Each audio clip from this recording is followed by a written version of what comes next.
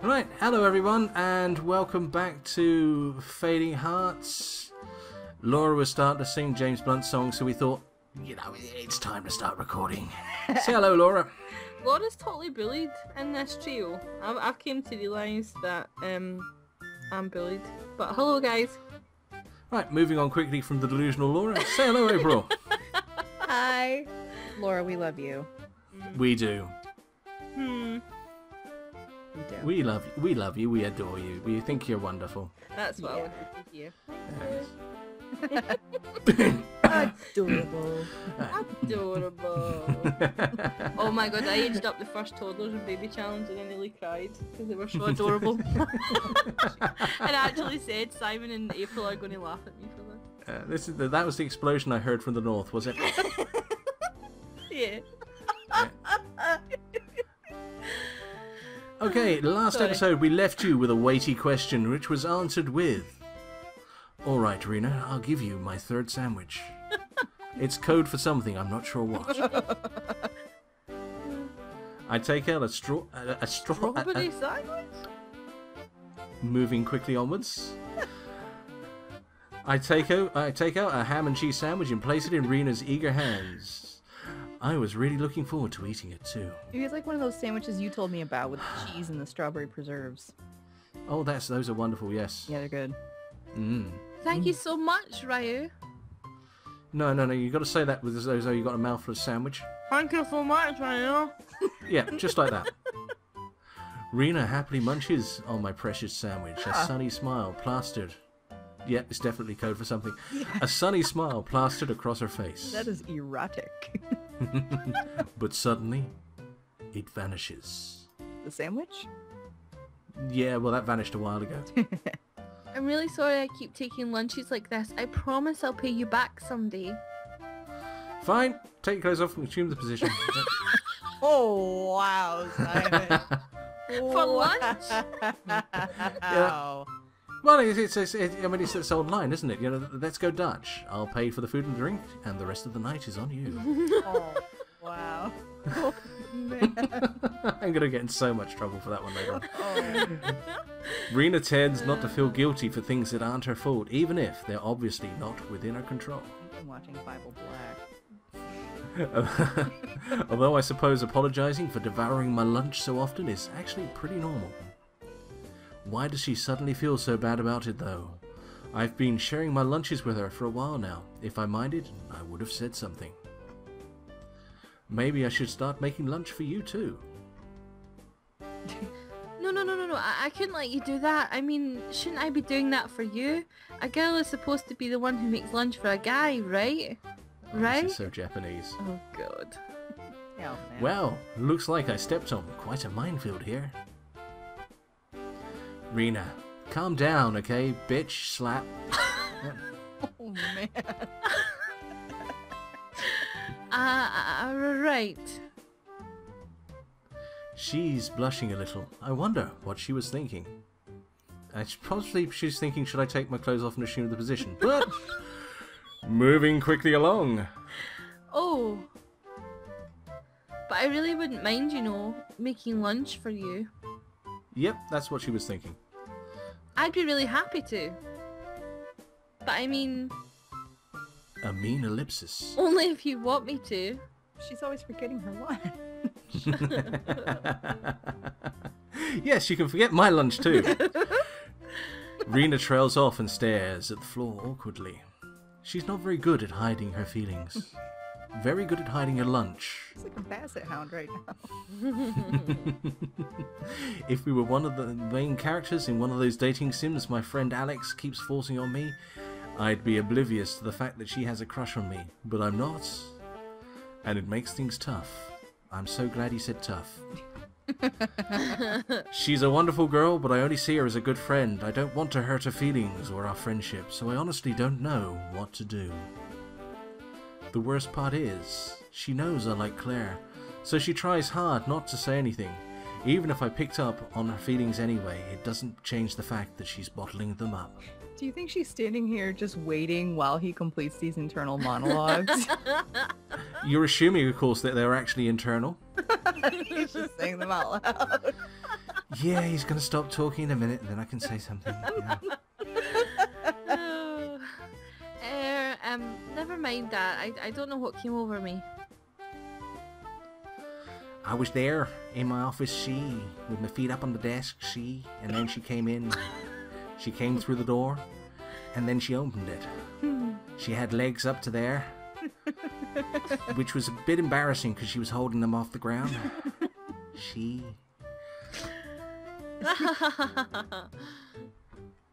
Watching her struggle like that, it's so painful. Rena, it's fine. If I just start making lunch for you as well, I really don't mind. I've been doing it for 3 months anyway.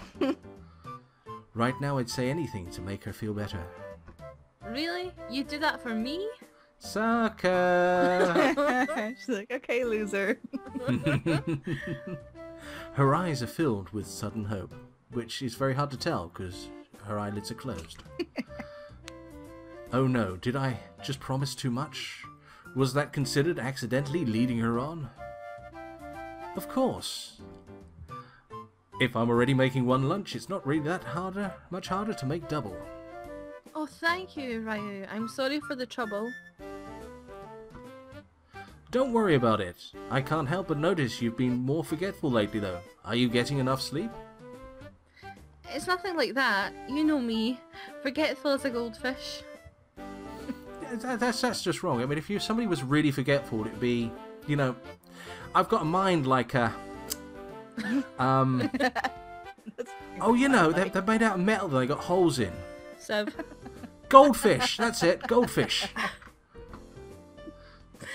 But I've been meaning to asking you be something. I've been meaning to ask you something. Simon Stealer of Lanes. You've been waiting for that one, haven't you? Right, that's getting edited out. Moving swiftly along. No, don't edit it out. It's got to be raw. So raw. So raw. But I've been meaning to ask you something. It seems like you always pack a pretty large lunch. Are you really that hungry? Well, yeah, I guess I am, and you steal half of it. To her, I guess it does look like I eat a lot, but I'm a guy after all. We need more calories than girls do. Ryu, can I ask you something else? It's about this morning. Uh-oh. I didn't mean for her to hear any of that. I just wanted Claire to give me some peace. Now she's probably gotten the wrong idea. About what you said earlier, did you really mean all that? I smile in what I hope is a sincere but entirely friendly way. 3 people pass out, 1 person wets himself, and the rest run away. Rena. Oh, of course I meant it. I wouldn't exaggerate about something so serious. You're a really strong person. I know what you like when you're focused. I'd hate to be the one standing in your way. Thanks, Ryu. That means a lot to me. You see, I figured you probably thought me as clumsy and hopeless, so I thought I was considered, well, really boring. I do my best to conceal a smile. I have to admit, Rena is awfully cute when she's shy and embarrassed. Why do you not think you're an interesting person? Well, I just don't think I stand out at all. Rena, you're a model student. You've got fantastic grades, a sweet personality, and you're really cute. He's really not. He's really not helping this. Trying not to lead their own thing, is he? You might not have breasts to match Claire, but nobody's perfect. Popularity isn't the same thing. You and Claire are my only real friends. I'm really lucky to have Claire, and you. Yes, I'd be really lucky to have Claire as well. I feel like we share a bond because we're both millennial orphans. Millennial orphans. Oh, the music's just got sad. No. 6 years ago, when the Y2K bug struck the country of Soriyama. For the rest of the world, the hysteria was exaggerated, but here, it wasn't exaggerated enough. We weren't prepared, and all the technology intrinsic to daily life failed at once. It was a complete disaster. Buses, planes, my toothbrush, traffic lights. Even the economy. Everything fell apart, simply because our computers and devices could only use 2 digits to represent the year. The idea was absolutely ludicrous to everyone with even passing computer knowledge, and to this day tech experts the world over still can't explain how Y2K caused it, but the results were tragic and crystal clear to everyone, and a plot device. Thousands of people died during the chaos, most of them working adults. The foster care system wasn't ready for the sudden influx of several thousand children, dubbed by the media as the Millennial Orphans. Rena and I were just 2 of those unfortunate souls. In the rush to place us in foster care, the government essentially bribed people to take us in and glossed over most of the normal regulations. As a result, the households we found ourselves in were often miserable. I heard from the news that a lot of orphans ran away, or tried to, but I had a different plan of escape. This is sad. I know. Mm. You know, if it weren't for you and Claire, I don't know how I would have made it this far. I can't believe how lucky I am. It helps to have friends who understand what you're going through. You and Claire are really important to me too. I know I can always come to you guys when I need anything. Can you spare me a $5? If I hadn't met Claire and Raina when I did, I don't know what to think about how I would have ended up. We're both incredibly lucky to have wonderful friends we have, aren't we? If we put our minds to it, we can do anything. Woo! That's the great thing about Rena. She always sees the best in everything and everyone. Yep. If you keep on believing in something, it's bound to happen. I believe in fairies. I do. Maybe it's cheesy to say things like that, but the line between corniness and genuine sentiment is usually a matter of perspective. Ah, that's right. I have to go and take care of a few things. I've got to mooch a few other lunches. Rena quickly crams the rest of my sandwich into her mouth. It makes her cheeks puff out adorably, like a squirrel's. Thanks again for lunch. It's all this teleporting in and out. It must be generating one hell of an appetite. Take care, Rena. Oh, she's gone. Rena grabs her things and dashes out of the classroom. I open up my next box of sandwiches. Dig in. What can I say? I'm still a growing guy. Hey, did you hear that? Some guys are saying they saw these spooky shadows again. As I chow down on the rest of my lunch, I overhear some of the other students gossiping. You mean all those giant spiders and rats people are supposedly seeing? Yeah, those guys said they saw some more of them in the forest yesterday. Lately, a bunch of occultists have been running around telling everyone who would listen there are really shadow monsters in the forest. No one is really talking about it seriously, of course, but I guess it's still exciting to talk about. Still, more and more people are gossiping about it these days. I'm surprised it hasn't been replaced by a celebrity scandal or something yet. It's because the spiders ate the celebrities. Do you really think Mystica is really a magical girl? Well, I know what she did to me with that new teen model on all the magazine covers these days. Yeah, I was talking to this guy downtown the other day. He said his brother's best friend's girlfriend's dog saw her casting spells to fight off those monsters. A magical girl fighting shadows of spiders and rats. That's quite a delusion, Ellipsis. It's a funny name, that, isn't it? Ellipsis. Ha ha ha ha. No kidding. And all those people seriously believe it. If they saw something, it's got to be a publicity stunt or something. Or maybe they're getting paid off to pretend it's real. I'd pay off to pretend it's real. I've got called Ellipsis. Nobody believes me. I bet you're right. Ever since the rumours started, her popularity skyrocketed. I bet she's really raking it in now, man. But it'd be a pretty sweet gig. Teen superhero. Well, the otaku are eating it up anyway. Even the guys are cosplaying her. It's hard to believe that anyone takes Mystica seriously. Somehow I can't imagine a real magical girl modelling for photos.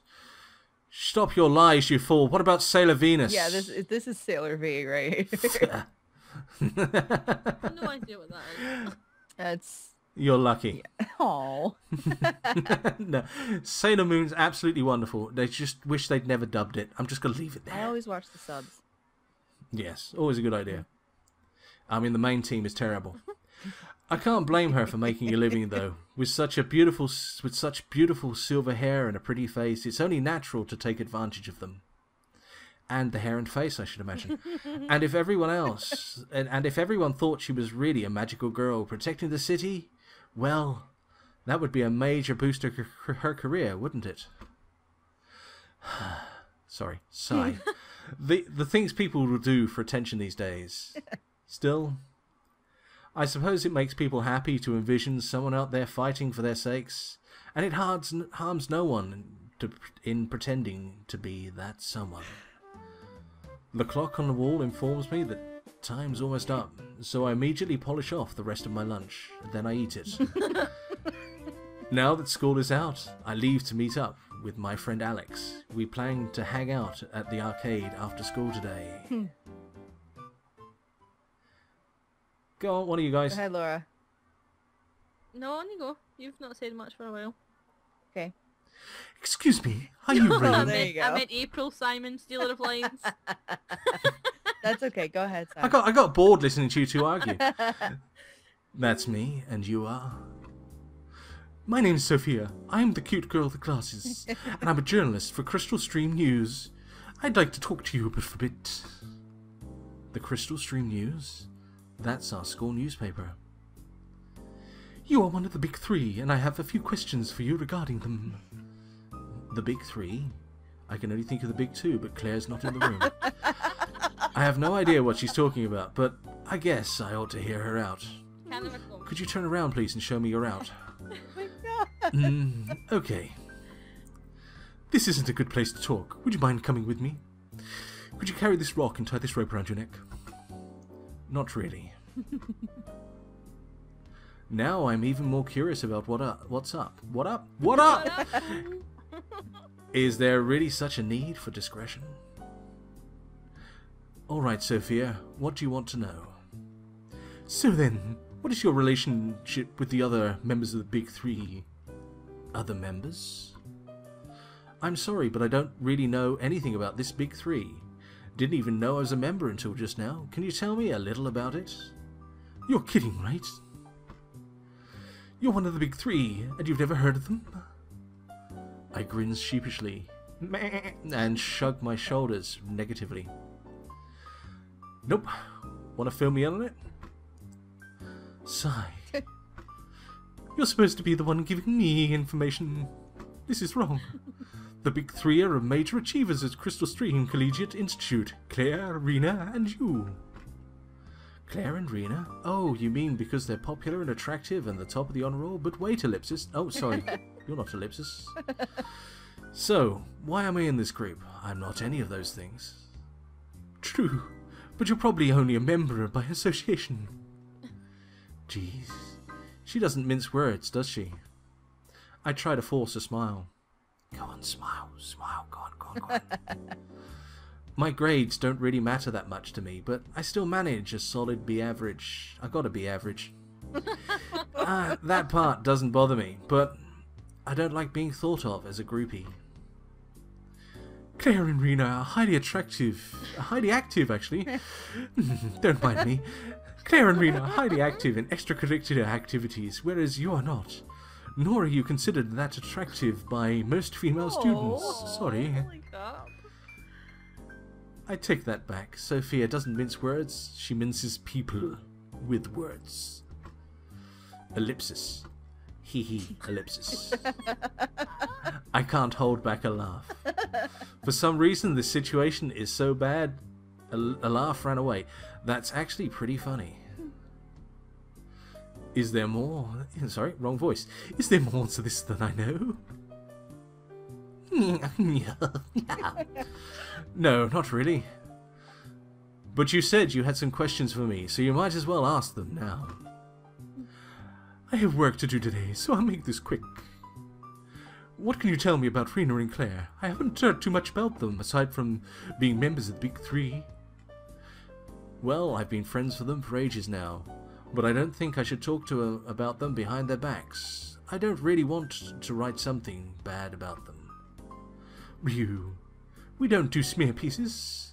As the official school newspaper, we have strict guidelines on what we can publish, only smut. Really? I guess I should read it more often, or indeed at all. I am only asking for a few leads on something, and I can promise you strict confidentiality.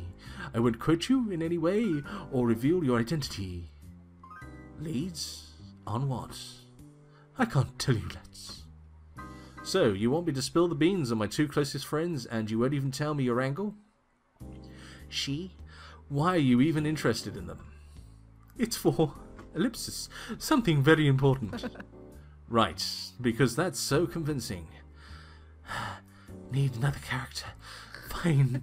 I suppose it can't be helped, and it's my own picking fault, I know. I'll let you in on a little secret. And in return, you'll answer a couple of questions about Claire and Rena. A secret? What kind of secret? I'm secretly a man.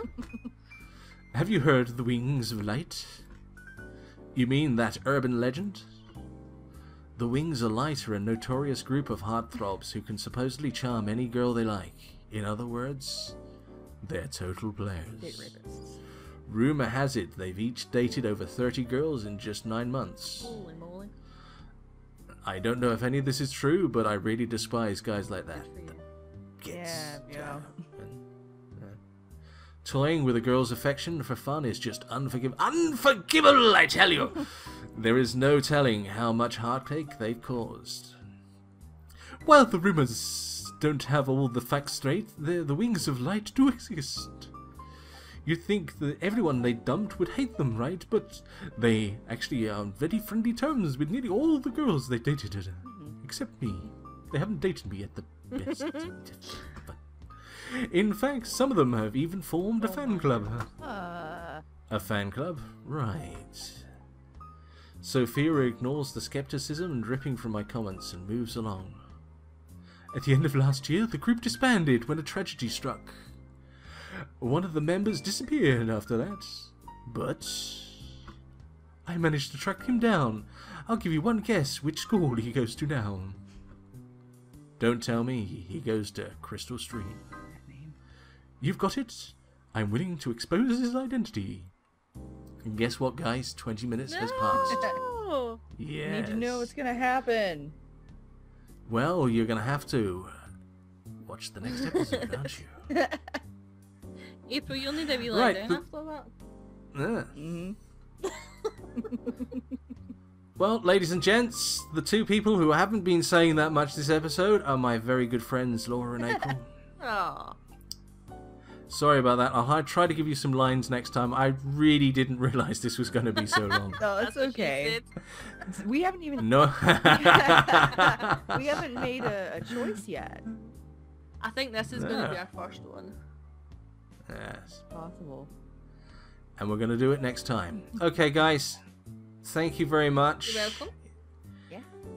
And we'll do this again next week. Sure. Alright, thank you, and good night. night. Good Bye. night.